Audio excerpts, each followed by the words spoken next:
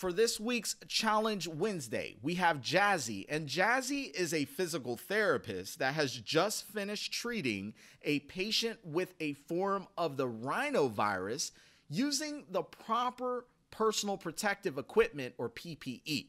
Which of the following should the therapist doff, D-O-F-F, last?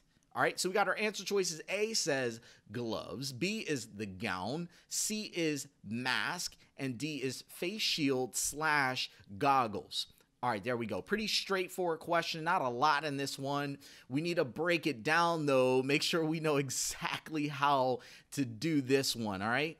Now, when it comes down to PPE, obviously this question's all about that. I would say if you're studying anything in infection control for the NPTE, you need to look to the CDC. All right? And I always mess up their name. I always say like Centers of Disease. I was going to say destruction. No. Center of Disease and Control, or Control of Disease, whatever it is. CDC, you need to look it up. All right?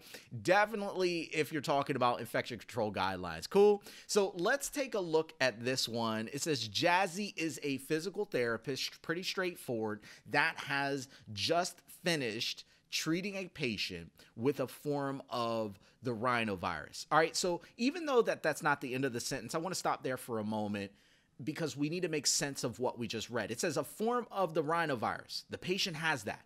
What am I thinking of? Well, I know the rhinovirus can be something that causes the common cold, right? Something that we see very often.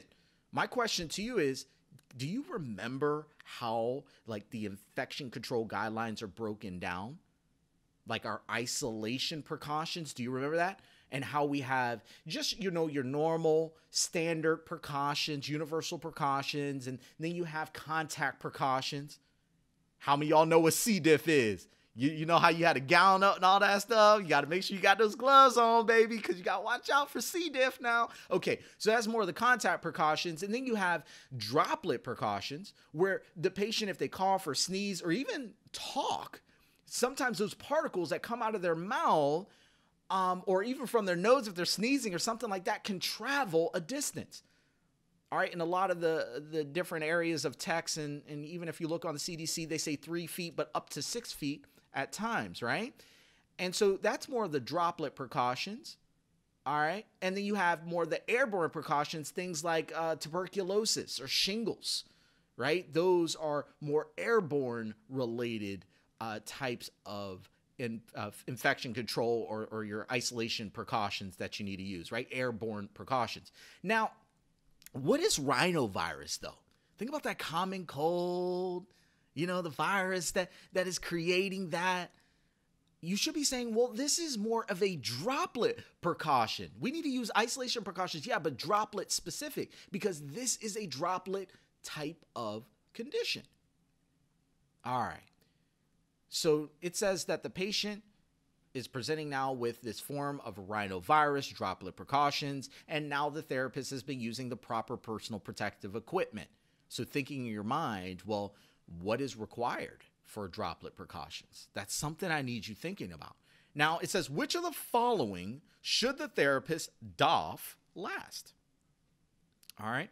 And so for those of you on the podcast, let's go back through the answer choice. We got A, which is gloves, B is gown, C is mask, and D is face shield / goggles. Let's break this down one by one. A is gloves.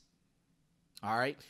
First of all, do you use gloves with the droplet precautions? I would say so. For your contact, like when you're contacting your patients inside acute care, wherever, you definitely want to be wearing the gloves, right? For sure. My question is, do you doff that last? Well, I'm going to go at this question a little bit different. I'm going to ask you, have you read the CDC guidelines for which thing you should doff last, what you should don first, don and doff? Have you read that? Because there's a certain, I'm not going to call it mnemonic, but a way that you can remember what should be doffed last, what should be doffed first. How do you do it? Well, you always doff in alphabetical order. And if you're not familiar with that term, doffing means to remove. And what I'm saying is that you should always remove these different items in alphabetical order. So if we look at A is gloves, right? We look at B is gown. Look at C, it's the mask. All right. And we look at D, it says face shield goggles. Now, what is the first thing I would doff? It's actually going to be the gloves. All right. And so the question's not asking me that. The question's saying, which one would I doff last? I know the first one I would do, which is the gloves, because in alphabetical order, that's the one that's going to be first, right? And so I'm going to put an X next to that. All right. B says gown. Well, I know I would definitely doff that one after the gloves, but do I do it last? I don't know about that one.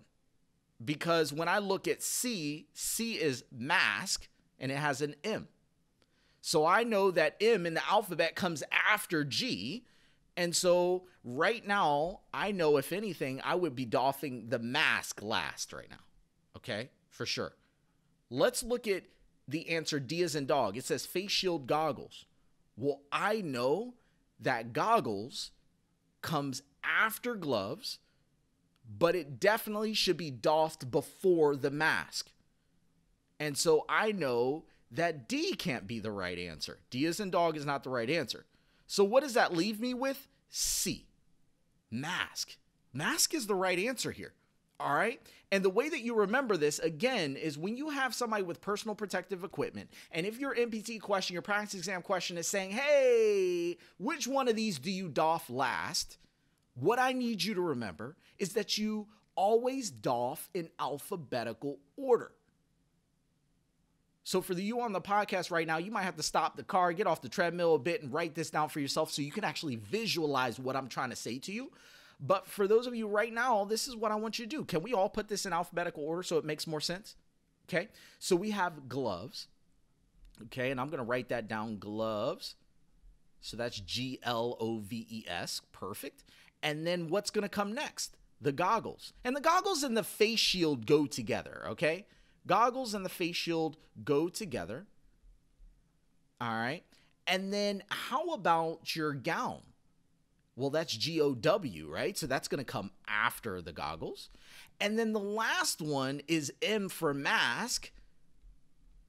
And we know that that comes last in the alphabet, considering what we have here. G-L in gloves, G-O-G in goggles, G-O-W in gown, and then M in mask. We know it comes after everything. All right? And so if you wanted to say, like, what is the second thing that you would doff? What would be the answer? For those of you on the podcast too, come on, say it out loud in the car. Say it out loud in the car. Which one would you doff second?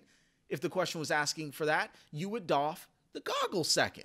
What would you doff third? It would be the gown. What would you doff last? It would be the mask. There you go. That kind of rhymed a little bit. What would you doff last? It would be the mask, baby. All right, but I need to take you a step further here. There's actually something that you would do last truly. It's not an answer choice here, but there is something that you would do even more last than the mask, and that is to wash your hands. So a better answer, again, it's not in this question, but a better answer could have been wash hands. And you see that the W comes after M in alphabetical order, right? So we would do that one last. All right, so what I want you to do is definitely remember this. This is how you doff in order. Again, gloves, goggles, gown, mask, and then wash your hands. For this question, though, it was asking, well, which of the following should the therapist doff last? A was gloves, B was gown, C was mask, D was goggles. The best answer here is C, as in mask. Now, some of y'all may ask the question of, well, wait a minute, do you don it the same way? Do you don it in alphabetical order too? How many of y'all are thinking about that? All right, well, here's the deal. That is not the case. You don't don it in alphabetical order. But what I'm going to do for you is, how about I get that all nice into a cheat sheet for you, where it's going to tell you what you doff first and last and what you don first and all that. How about I have that all nice to go for you in a nice cheat sheet? Y'all want that? Those of you on the podcast right now, if that's something that you're interested in, go to the show notes and click the link in there. I got that for you. All right. But before y'all jump off right now, I have a little extra piece because this week I'm talking to about 30, 60, 90 students at this point, like really having one-on-one conversations. And a lot of them have been asking, hey, Coach K, so I'm having trouble getting down to the final 2 answers and I'm selecting the wrong one, or I'm overthinking the answers and I'm spending too long on the questions. And I'm winding up getting it wrong anyway. And it's super frustrating. Coach K, what can you do for me? Can you help me with this? That has been such a common question this week. So here's the thing. I started to talk to everybody about this, right? And try to really figure out like what is causing the problem and all that stuff. And I came to this realization that a lot of you all are having that problem, but you're looking at this thing entirely different, like the wrong way. Because the NPTE, follow me for a second. The NPTE is like a game. It is a game in my eyes. It's a game. And it's like the game of chess, if you will. All right, for those of you who have never played chess, hopefully you've seen it before. It's intricate, right? There's a lot of little detail to it. You got to know what you're doing. There's strategy, all that good stuff. And so here's the thing. In chess, you got to know what you're doing. Otherwise, you're going to end up in this thing called checkmate. Right? Where you're going to lose because they're going to kill your king, knock your king off, and then you're done. All right? Well, on the NPTE, it's the same thing. Your questions are getting you into checkmate. What that means is you're down to the final 2 answers, you don't know which one to pick, and you're in check.